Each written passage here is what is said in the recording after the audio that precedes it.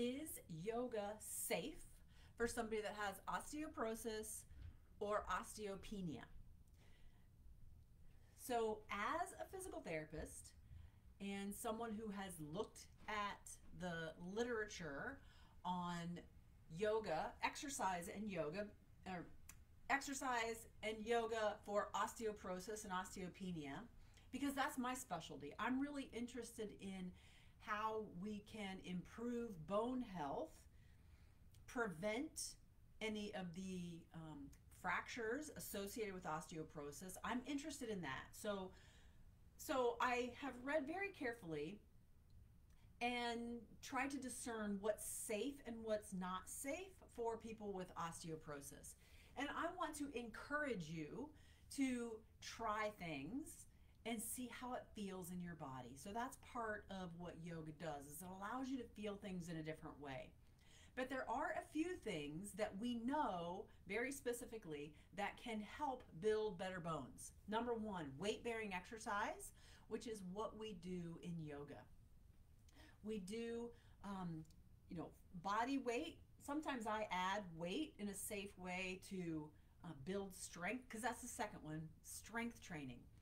So the strength training, when we strengthen a muscle, it pulls on the bone. And so we want to make sure that we're strength training muscles that are pulling on the parts of the bone that are at risk, that we know are commonly fractured. So we want to prevent any of those fractures, so we want to try to strengthen the bone associated with the areas of the hip joint that are commonly fractured, strengthen the vertebra in a way that will be safe and won't do any further damage or put somebody at risk for fracture, and then teach you how to move, teach you how to control your movements with strength, so that when you go to sit down, you don't fall into a chair. Because it's that fall into the chair, that that little bit of bump, that can very easily start creating those fractures if you have osteoporosis. We call osteoporosis a silent disease. It's micro traumas over a period of time with repetition that will create that change in the bone shape and lead to that rounded posture that you kind of see progress over time. So, yoga can be very safe. You do need to have a variety of ways to do poses. You may not want to stick to the very traditional way to do a yoga pose, so that you keep the pose safe for your spine. So last week I talked about a segmental cat-cow. So can somebody that has osteoporosis and osteopenia do cat-cow? And I say yes. But let's talk about how we can do that cat-cow and keep it safe. So I love the all fours position. I like that it is working on your upper body strength, which is very important. I like that in a cat-cow we can get some core activation. But the one thing I do not like about cat-cow is when someone really presses into their upper body and goes really rounded in those parts of the spine that are the most at risk. So I do not advocate rounding the spine, pushing really hard, because that's forceful flexion. Forceful flexion is what we want to avoid in the people that have osteoporosis, specifically in their spines. Forceful flexion can be muscular action, where you create flexion with your muscles, especially those abdominal muscles, and create flexion. Forceful flexion can also be created in a posture or a position because of the weight of gravity. So I'm not going to talk so much about gravity right now, but let's talk about how our muscles create flexion. So if we're pushing through our arms and we're engaging the whole abdominals and really getting that flexion in the, let's see, this is cat, right? Angry cat stretch, then I do not advocate doing that. However, I love some of the other parts of cat-cow and what that can give you.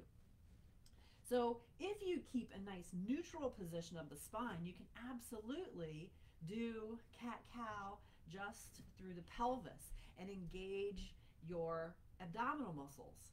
So I'm pressing lightly through the arms just to get some shoulder strength and doing cat-cow through the lower part of my body. I talked about that in the segmental cat-cow video. The other part that I love about cat-cow is saggy cow, especially for that part of the spine, that thoracic spine that tends to be rounded. So the saggy cow position, let the chest sink while the elbows stay straight and really get that stretch through the mid and upper back. I give this to so many women that have that rounded spine. Shoulder blades draw together and down the back.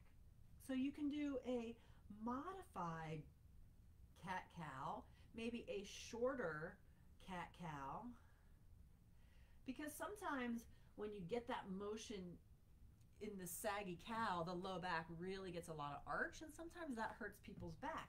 So you might have to control your cat-cow and just watch the head movements. A lot of people that have that roundedness through the mid and upper back also have some neck pain, because when there's stiffness of the thoracic spine, there's more movement of the lower cervical spine, and that can be a cause of arthritis. So it's a modified. So you want to get that full extension and then come back to neutral or a little bit of roundedness, but focus on saggy cow and squeeze the abdominals, and then saggy cow and squeeze the abdominals, saggy cow, and just work the abdominals, but don't round forcefully the whole spine. So that's a way that you can modify cat-cow if you have osteoporosis, especially. When you have osteoporosis, your risk for fractures is much higher. Osteopenia just means you're moving in that direction. So if you already have the diagnosis of osteopenia, now's the time. Now's the time to take action and start an exercise routine that will strengthen your bones. So all of the standing poses that we do in yoga are great for that weight-bearing strength training. And then a lot of the positions that we use to encourage backward bending are also really great. So I hope this gives you just a little bit of information how I cue variety in my yoga classes, so that there are variations of the poses that suit you, whether you have back pain, neck pain, or osteoporosis.